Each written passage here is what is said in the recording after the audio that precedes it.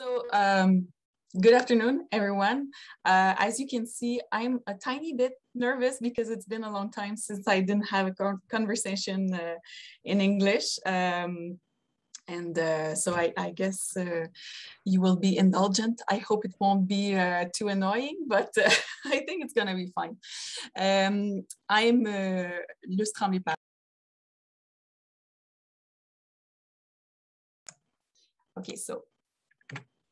Okay, so I'm Luce Tremblay-Parent. I was looking for orthopédagogue in English. I saw learning disabilities counselor.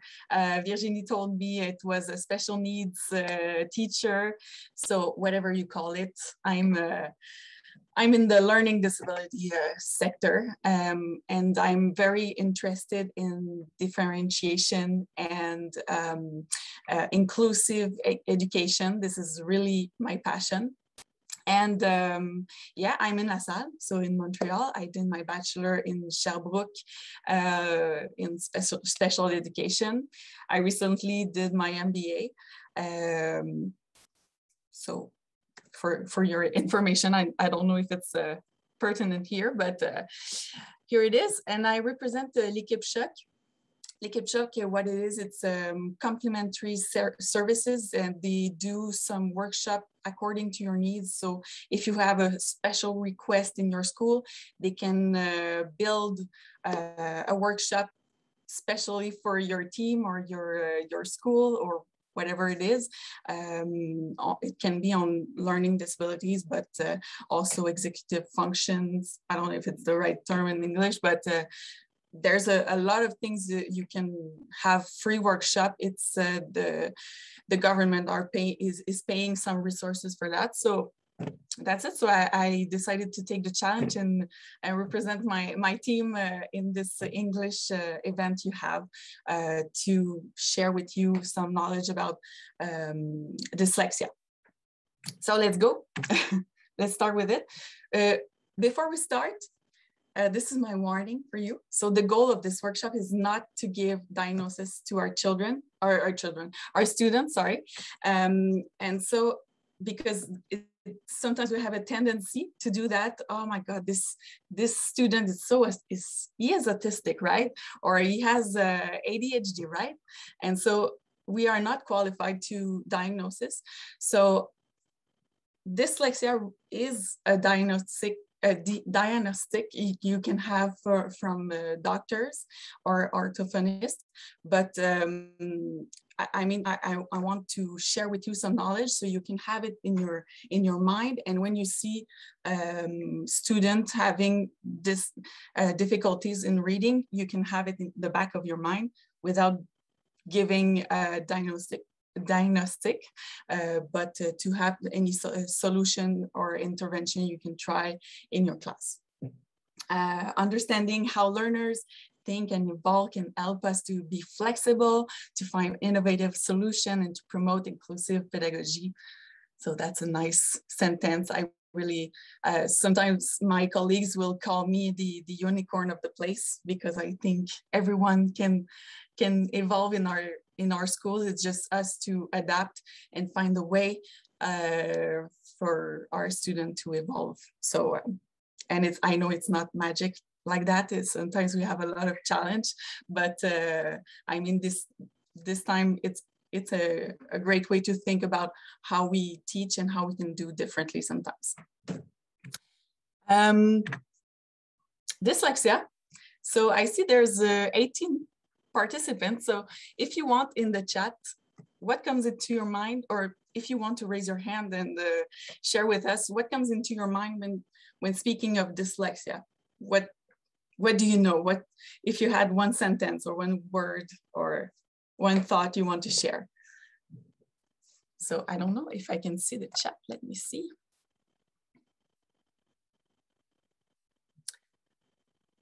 So is there anybody who wants to share? I don't know if I can see the chat. Yeah, you should be able to. Okay. It's here. Oh, because you're sharing your screen, it might be a little tricky. Oh, okay. Okay, I see. I thought it wasn't working. So Yeah, difficulty in identifying certain letters while reading, mix between P, B, Q, etc. Yeah, difficulties decoding characters.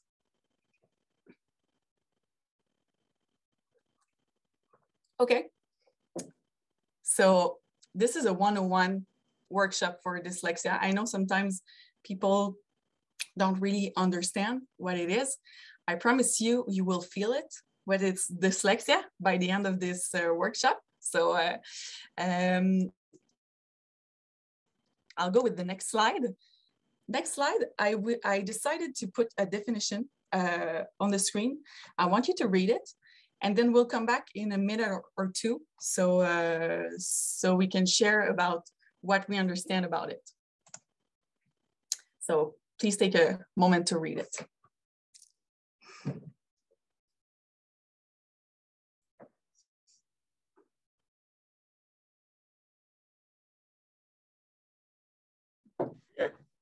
Ouch. Ouch. Oh my God.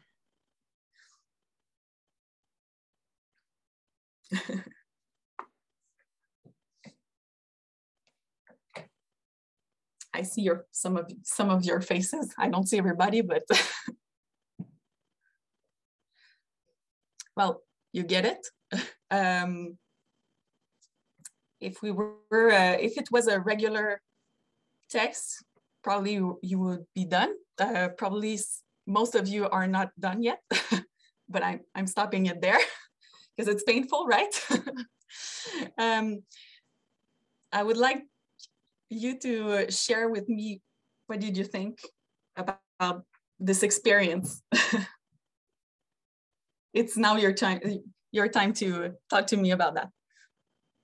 Is that what the students with dyslexia see when they read? Oh my God. Well, it's not exactly what they see. This is more because this is like the how do you say that? This is the big winner, you know, this is the biggest disability you can find in dyslexia.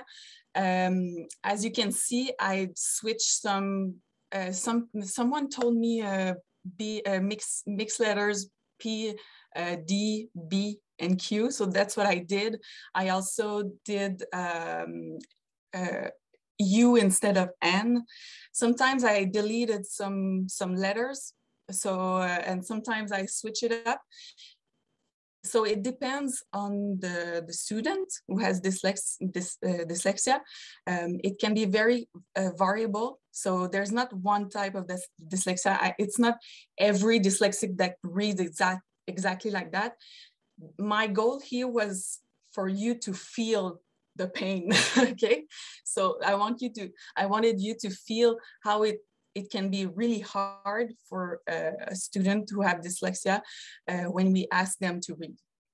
And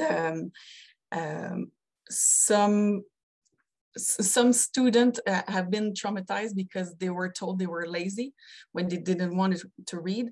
And now you can feel how it can be painful when we give them some books and we ask them to read. So, but there's a solution now. So let me read it to you. Dyslexia is a specific learning disability that is neurobiological in origin. It is characterized by difficulties with accurate and/or fluent word recognition and by poor spelling and decoding abilities. These difficulties typically result from a deficit in the phonological component of language that is often unexpected in relation to other cognitive abilities and the provision of effective classroom instruction. Secondary consequences may include problems in reading comprehension and reduced reading experience that can impede growth of vocabulary and background knowledge. So what I did here, I just read the whole paragraph for you, and that's pretty much what the software I'm going to talk later.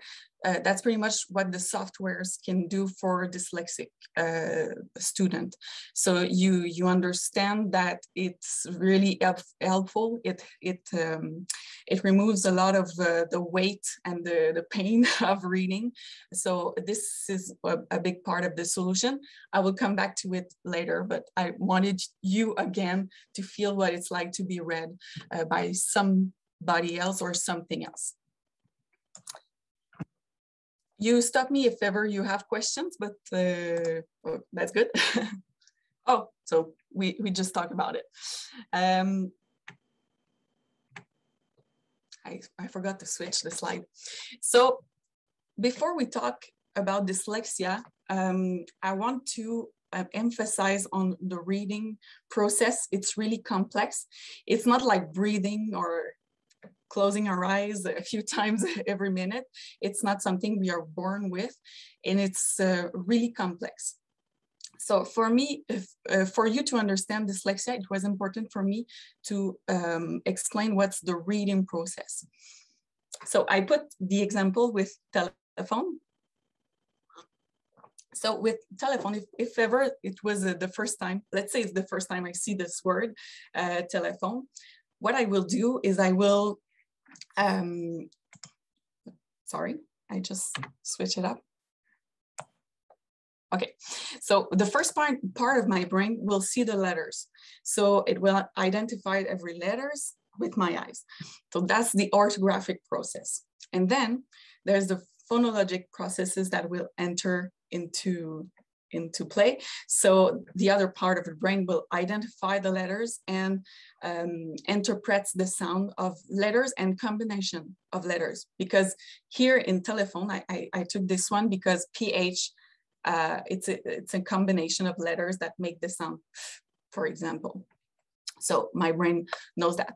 A third part is the meaning process. So once I've identified every sound, I can say into my brain, telephone, okay, and I can imagine if I know already what telephone means, so I can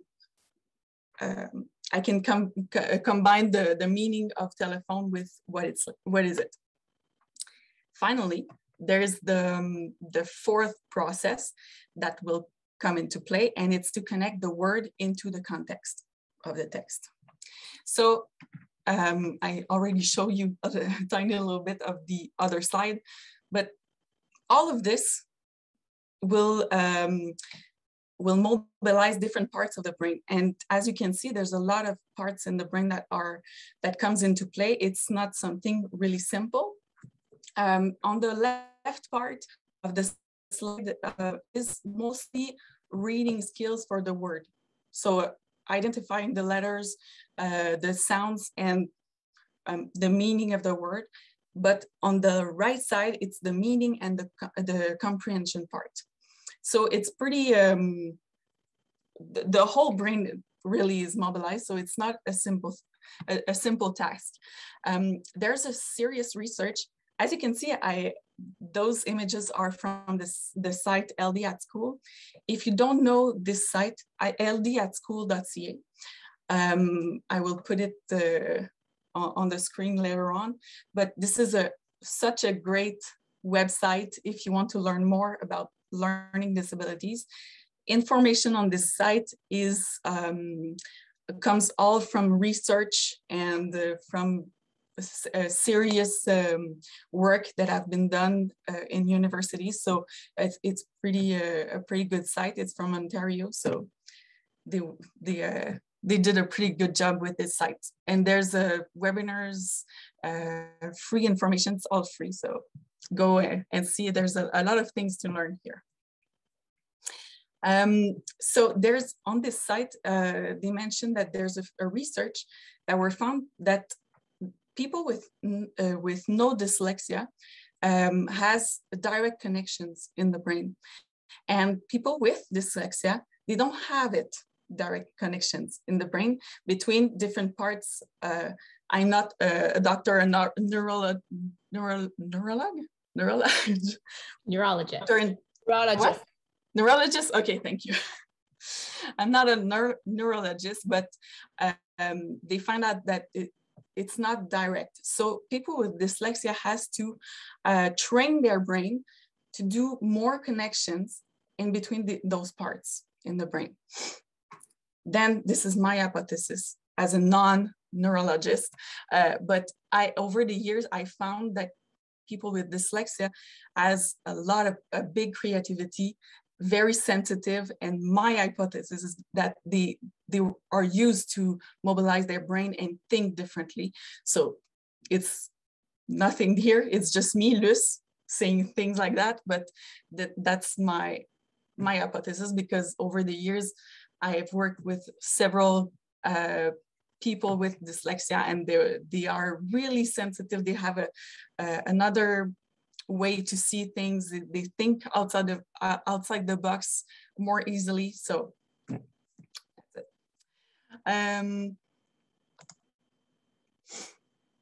So now that you know the reading process, the four different parts, there are different types of dyslexia. Some websites or some sources will say there's 3, some of them will say there's 5, some of them will say there's 12, but I wanted to keep it simple today. So because I just want you to understand in your class the kids that have difficulties in reading. So there's three main categories. The first one is the most common one. It's over 75% of dyslexic that has the first type, so the phonological dyslexia.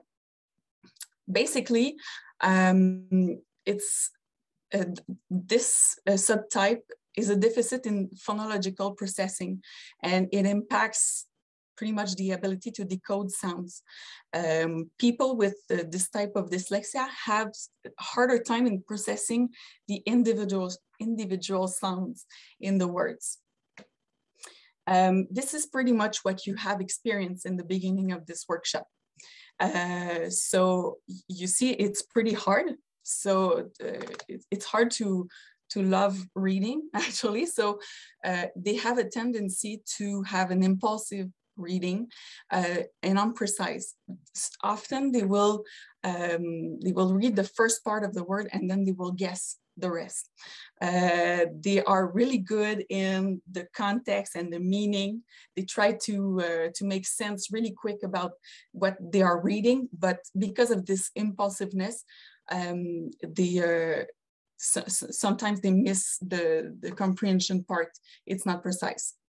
And they want to guess the word according to the context. The second part is not that common. To be quite honest with me, in my experience, I just worked with dyslexic that had phonological difficulties. It's pretty rare that you see rapid naming. Sometimes it's dyslexia that happens after an accident, for instance. So it's people that were not born with dyslexia. It's just they had an accident and something in their brain just disconnect, and so they have difficulties in reading, but in a different way. It's not always accident, but it's often in the research, they often say that. It's also referred as visual dyslexia, and people that has this type of dyslexia have a normal phonological processing, but their fluency and most likely their comprehension is affected. In fact, they have important difficulties in recognizing word as a whole. Let's say telephone. If I see it, I know it. I don't have to think about every letters, every sound in the word. If I see words like tough, it's a word we see often. So I should recognize it. In French, it's a mot étiquette, but in English, I don't know There's global word. Global words, yeah, thank you. Yeah, exactly. So global words. And so people with rapid naming, they don't have this ability to recognize word globally. So so they are always reading every sound. What else I wanted to say about that? Oh yeah, all of the energy of the person is mobilized in reading syllables by syllables and leaving behind the understanding of the message and the context. And double deficit, it's pretty rare also. It's about 10% of dyslexia, but it's a great mix of both, so which makes reading and writing really tough. I will quickly talk about dysgraphia. You might have heard about dysgraphia also. I don't talk about it in this workshop because it often goes hand in hand with dyslexia. So this is the difficulties in writing. So oftentimes if you have dyslexia, it's most likely that you will have also dysgraphia because it's pretty close together. I never saw also a student having only dysgraphia. It exists, I know, but it goes pretty much hand in hand with dyslexia.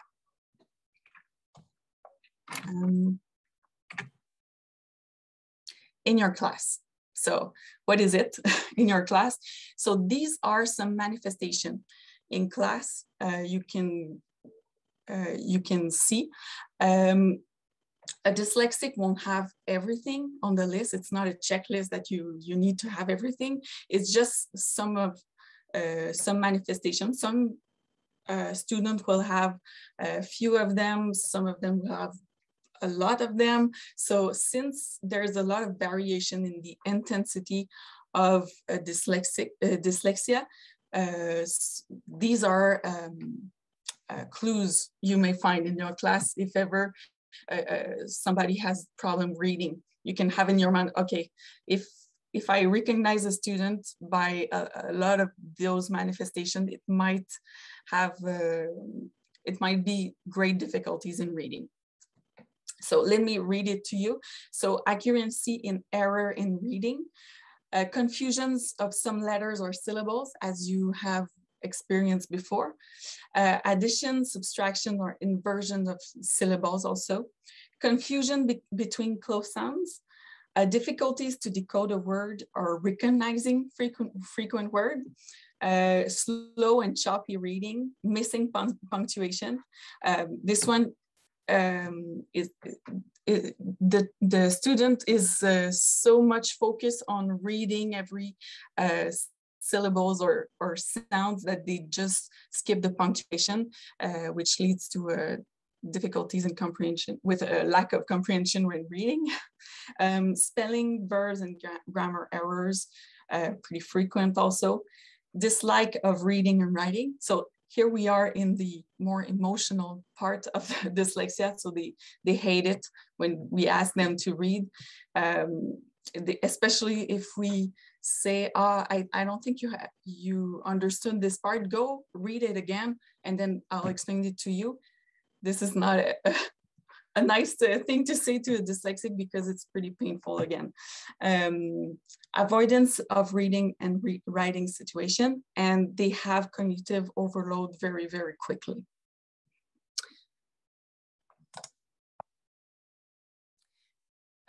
Intervention in class. So this was a part where I explained to you what is dyslexia. I don't know if it's clearer. I might ask you if ever you have questions. I will look at the chat if there's something there. Thank you, Emily, for the LD at school. Okay, at what age does it manifest? Okay, that's a good question, Epta. It really starts at the age of learning reading, how to read at the elementary school. we have the chance to have adults, but in elementary school, dyslexic children, it's so painful for them to go to school because they fail at learning how to read. It's really hard. So yeah, it manifests pretty much at 6 years old when you learn to read, pretty much.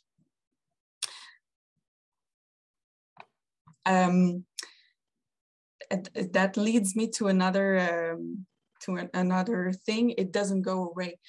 Some dyslexic will learn how to use strategies so much that it doesn't bother them anymore, but it doesn't go away. It's in the brain, so we can learn how to use strategies. One of my students told me that dyslexia was like having to carry a dictionary in his backpack every day. So you have to carry the dictionary in your backpack, but and it's painful. It's not fun to have to carry a dictionary every day, but you can adjust the straps, or you can buy a better backpack to carry your dictionary. So I thought the analogy was pretty interesting, because that's the same thing with dyslexia. It's something you have to carry, you have with you, and you have to deal with it, basically. So that's good. No question? Continue. I'm curious, do you know if there's any dyslexic in your class, or is it because this is the reason why you wanted to be in my workshop, basically? So I don't know if you have dyslexic in your class. Yeah, Virginie, I don't see everybody. Let me see if I can see most of you. I'm not used to Zoom. I work with the team usually. Okay, so I saw a few of you say yes with your head. So I used to be a teacher also with my class, and I wanted you to have I wanted you to have simple workshop, you know, to understand well. That's why I wanted you to experience mostly what it's like to have dyslexia. And I don't want you to feel overloaded by the intervention in class also, because sometimes we have a dyslexia, we have dysphagia in our class, we have, I don't know if most of you have a lot of learning disabilities in your class, but it can be overwhelming. And my approach is to keep it simple and to answer the needs of most of the student in our class. So that's basically my approach. I don't know if you have any. You don't have any orthopedagogue or counselor in your school, right? Do you have, no, not that much? Yeah, okay. It depends on on your school, but the most important when you have somebody who has special needs in your class is to take the time to think about a solution. And it's pretty tough to do that because we are running all the time and we have planification to do, we have exams to prepare, to corriger. What is it? We have exams. Mark? Correct. To correct? Okay, Yeah. to correct. Okay, I didn't know if it was too French. Okay. Come work for a school board, an English school board for 3 years, and you're good to go. Yeah. So yeah, we have exams to correct, and sometimes it's hard to take the time. So if ever you have somebody in your class or in your school, sorry, that can help you to take that time and talk about the student that caused you this discomfort because you want him or her to progress, it's the best way to do that, to talk to this person and take the time. my approach, because that's pretty much what I do in my school. I'm pretty much a counselor, a learning disability counselor. So when teachers have interrogations, they just come and see me, and we take the time basically to find a way. And this is my universal approach. This is the problem solving approach. It might seem very obvious to you, so let me show you. But I'm telling you, this is the time we have to take sometimes to really find a good solution for every student. So the first one is identify the problem. And I will emphasize on this one, what is disturbing? Sometimes, and it's not, I don't want to judge teacher, it's really not that, but sometimes I have a teacher that comes to me and he says things like, I think he's lazy, you know, I think he's lazy. But sometimes you find that when we are talking that it's dyslexia, it's just really hard, and the student is just overloaded. So by naming what is disturbing, we can push away the perception. What is disturbing? Well, what is the real problem is that the student doesn't understand what he reads, let's say. So take the time to question yourself about that, and leaving behind the perception you might have. It's really hard to do, but yeah, we have to do that. In which context does it appear? And what is important? And you can use this approach with any problem, any learning problem. Second one is get the student involved. Usually the student knows that he has difficulties. Sometimes he doesn't want to say, and when you ask them about their difficulties, they will open up and propose solutions that work for them. So make him feel that you want to help him, and then generate solutions. So I wrote be innovative, because sometimes we have to think outside the box, imagine different possible intervention. Choose one and define who will be responsible for the strategy, for the solution, and try it. And later on, evaluate the intervention. Did it work? Did it help the student? Do we have to find another solution, etc. This is pretty general. So I know if you are in this workshop, you want to know more about solutions specifically for dyslexia. So here I come. The first one is establish a caring relation with your student. This also may be obvious, but with experience, I saw a lot of students that were traumatized with their past. They were called lazy. They were called not intelligent sometimes. And sometimes I heard horror stories. So just be caring with your student, and they will open up about their difficulties, but sometimes they want to hide it. Most of the time they want to push the diagnosis away in order not to be judged again. So I put an emphasis on this one, but it is a really important one. Second one, use different ways to explain. As you have experienced in the second or third slide when I asked you to read, if we always explain with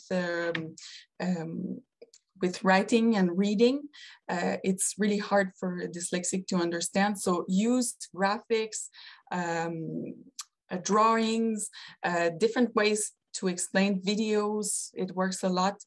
And then break up the task. it's hard sometimes for dyslexic to organize their task. So help them to break the task and learn how to break the task also. Allow breaks. I talked about cognitive overload. So it's not as you have experience, again, I refer a lot to this experience, but it can be hard for a dyslexic to be 100% concentrate on the task he has to do. So allow breaks if needed. Refer the student to a professional if there's one. Use software such as Read and Write or WordQ. So this, I've put it in bolder letters, this one, because this is pretty much the most known solution for dyslexic, because basically those two softwares, there's other ones, but I wanted to present you the two that are the most popular. I know there's Claro Read also, but I never tried it. So I don't know in your school what's the most common one, but basically what it does, it will read the text for the student. So it will unload the effort that the student has to put into the writing part, and then they will focus on the comprehension part. And lastly, reduce the color contrast, black on white. So I know that contrast can be really hard for the eyes, and I know actually there are some studies in France right now. They want to know if there's a part of the eye system that doesn't get the contrast between black and white. So sometimes you can put a yellow transparent sheet on top of the sheet. It just reduces the contrast. I know it worked really well for some students. I know also there's rulers with yellow or pink. Sometimes we have pink, transparent, a transparent window in the ruler, so you can buy those kind of thing. But a transparent yellow sheet, it really does the trick. And that's pretty much it. I don't know if we have, oh my God. Okay, 5 minutes. I knew I had a lot of things to tell you, but oh no, it's at 3:15, right? The end? Yeah. Okay. Lots good. of time for questions. Okay, good. So do you have any questions? It's now time.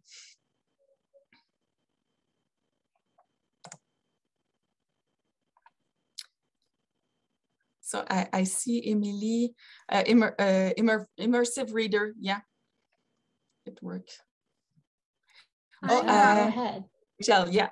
Yes, okay, so I don't know if this is okay, so my question is, does it present similarly in the French language as well as it does in the English language? Because I do get a lot of adult education students that transfer over from French and come into the English system. And so when I was reading your example, I did pretty good at it because it's been quite a few years of practice that I've been able to read that, you know, the struggles that my students are facing. But at the same time, like, there's the issues of adding the E's and the different things from the transfer over. So is there, I don't know what my question is, but basically, is it similar? Yeah, yes, it's similar because the processes of reading are pretty much the same. Of course, there's the language difficulties when we read in English, let's say, and we are French language. What did I want to say? A French person, but the difficulties are really the same. Yeah. That's good. Yeah, Virginie has her hand up too. You can't quite see it, but she's got a question. Okay, Virginie, sorry. Because of my background. Yeah. I just saw your hand. I changed the color earlier. I was so proud. Oh, we were thinking at my center to offer a workshop to our students. Yeah. At large, about the technological tools they can use to become more autonomous learners. Yeah. Those workshops are usually for the teachers, but I thought, why not switch it up? And so is there something, a tool or an organization or people that could help us build that workshop targeted to everybody that wants help with reading and writing, literacy? Yeah, of course, I just presented the L'Équipe Choc, so you can contact them. It's free, and they have people working. I work for them sometimes, but I still have my job on the side, I would say. But they have people full time doing workshops for this. According to her needs, and this one could be a great one. I'm happy there's a few minutes left because after your questions I will quickly show you Read and Write, how it is, because it's free. It's a nice tool to have. You can have the premium version, but the free version is really good. And I have a teacher here in my center that uses it universally, so everybody has their Read and Write application, and it helps, of course, the learning disabilities part of his class. So, okay, thank you. Yeah, I don't know if there's other hands. No. Frank. Yeah, just a comment to pick up on what Michel was saying. Dans le secteur adulte, plusieurs fois dans les cours d'anglais ou sur les cours de base, même en français, des fois, ça arrive qu'ils dépassent les cours et le présenteur ou l'instructeur, il ne remarque pas qu'il y a des problèmes de dyslexia, même dans leur langue. Alors, il arrive, we don't have, je ne sais pas comment se dit en français, un IEP, un Individualized Education Plan. Yeah. Et ça arrive, des fois, c'est même trop tard parce que they'll show fluency in their speaking. They don't have phonological problems, but then when it gets to the reading and writing levels, there's some difficulties. And now it's almost, they're stigmatized. So I don't know, sometimes they come from cultures where it's not even appropriate to mention that you have this kind of disability or inability. And we're kind of in the dark here. So I appreciate being referred to a Cape Shop and some of those read and write tools that you're talking about. Yeah, and that's why the teacher I was talking before that uses Read and Write for everyone, he had 2 or 3 students that did not have anything in their they didn't have any difficulties or diagnosis or what sort, and if he thought maybe I can do something with them because they have difficulties in writing. So he started using Read and Write for everybody, but those 2 or 3 students, it really helped.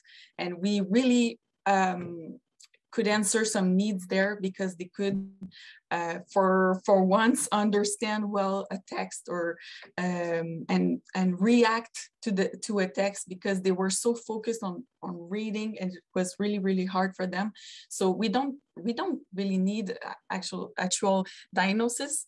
I know for college and university it's different, but I know that for adult sector we don't need a diagnosis to put things in place such as softwares or different measures for them. So it's worth a try, I would say.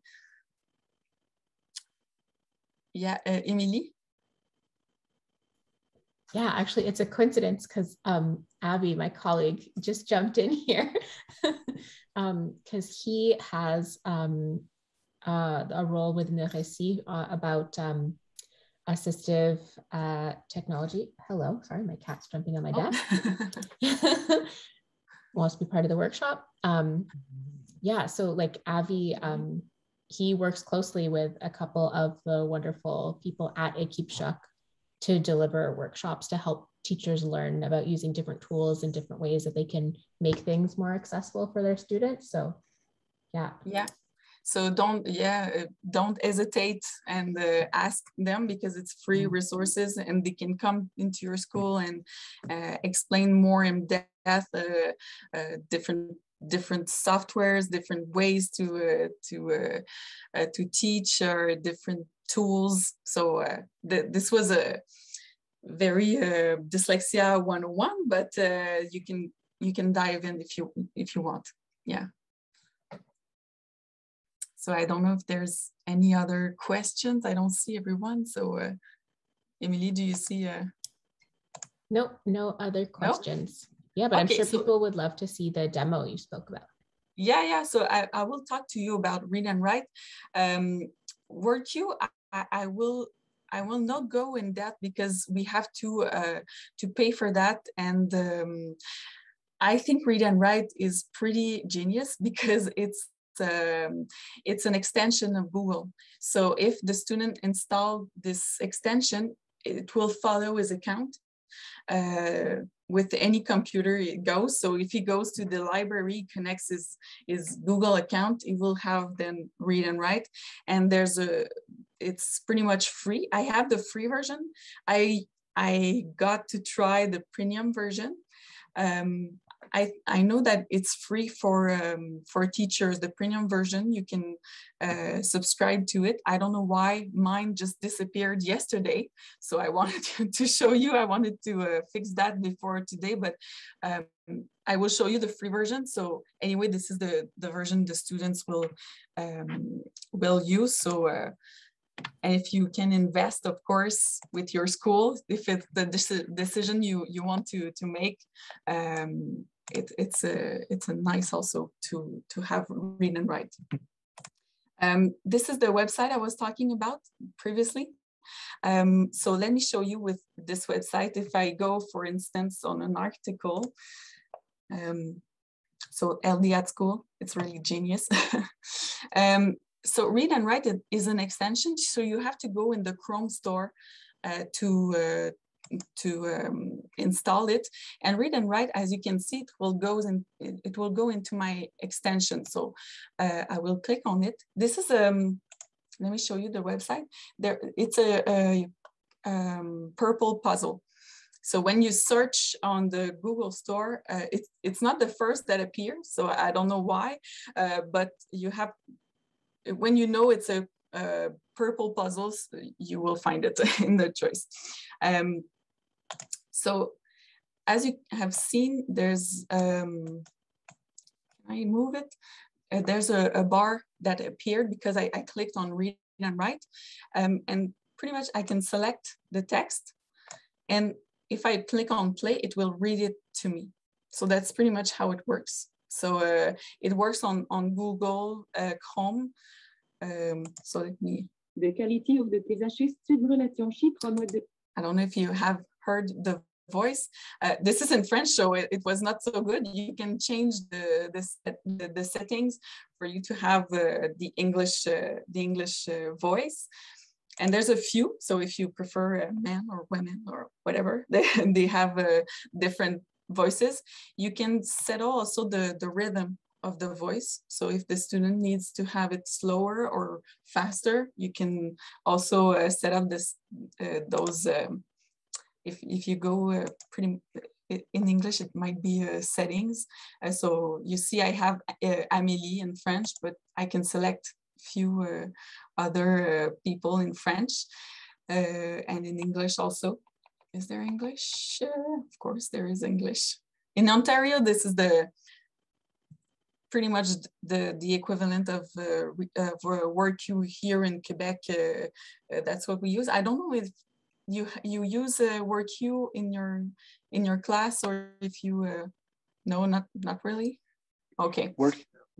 WordQ is sometimes used with the students because it doesn't require an internet connection. So during the exam, it's good so that they can use it before the exam and during the exam. But read and write has a lot more going for it. Yeah, and that's a good point you made, because I use read and write pretty much every day with the student. But when we have a student with learning disabilities and he has to go in exam, it's important to transfer with the word queue. Now we have young students, they are used to switch it up from a software to another. It's pretty much the same, but yeah, read and write is really, really good. It's the same as word queue pretty much. Yeah, so you just have to select from a website. If you go on Google Doc and you create a new Google Doc, it will work there. It will work on PDF if you open it with Google Chrome. So everything with Google Chrome, you will have it with read and write. So it's pretty easy. As you can see, there's a lot of icons that are that I cannot access, but there's the word prediction when we pay for that, not for the premium version. There's also the dictionary. There's visual dictionary. So let's say a student doesn't know a word, he wants to find out what it is. We have also visual, so dictionary. I have the play button, the pause, the stop when I want to have a text read it to me. This one, I can select a part of the text and make it as a picture. So this is the function here. This one I don't remember. Let me see. I can create a vocabulary list also with a text. So I cannot show you today because I don't know why the premium version got away. I can also use highlight. And here it is practicing speaking practice. So for students who are learning a second language, or if you have class, I know that there are teachers, some of you are teaching second language, maybe French or other, so they can practice reading out loud and send it to you directly. So it's really good for that. So user-friendly, as I would say. So is there any question for that? For read and write? So try it. It will be very, you will see it's very interesting.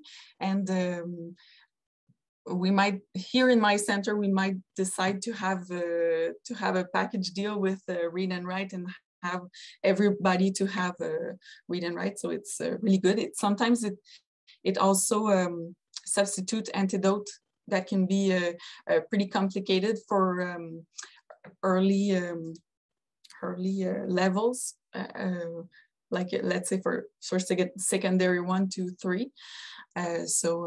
Yeah, that's pretty much it. I will look in the chat if ever Google read and write. I'll list the person, okay? Yeah, I stuck in the chat too. The Microsoft has a similar tool called Immersive Reader. So if you're a Microsoft board, that Immersive Reader thing, which is super similar to this bar that Luce has just shown us, is also available built into all sorts of Microsoft tools. Yeah, including Microsoft Edge. So you don't even need an account. It's really neat. Yeah. So yeah, there's a few software that slowly replace the word queue that we have to pay for the software on every computer. So that changes the game a little bit. Mm-hmm. Well, thank you so much for being there. And I hope I answered a lot of your questions. I wanted to keep it simple because yeah, you have a lot to do in your class, and I didn't want to sound too theoretical, but yeah. So awesome. Thank you so much. Thank you. So thank you so much to Luce for being here to share your knowledge about dyslexia and give us some ideas, some practical tools for how we can help our students who are struggling with their reading. We will be wrapping up the conference in Gathertown in about 5 minutes at 3:15.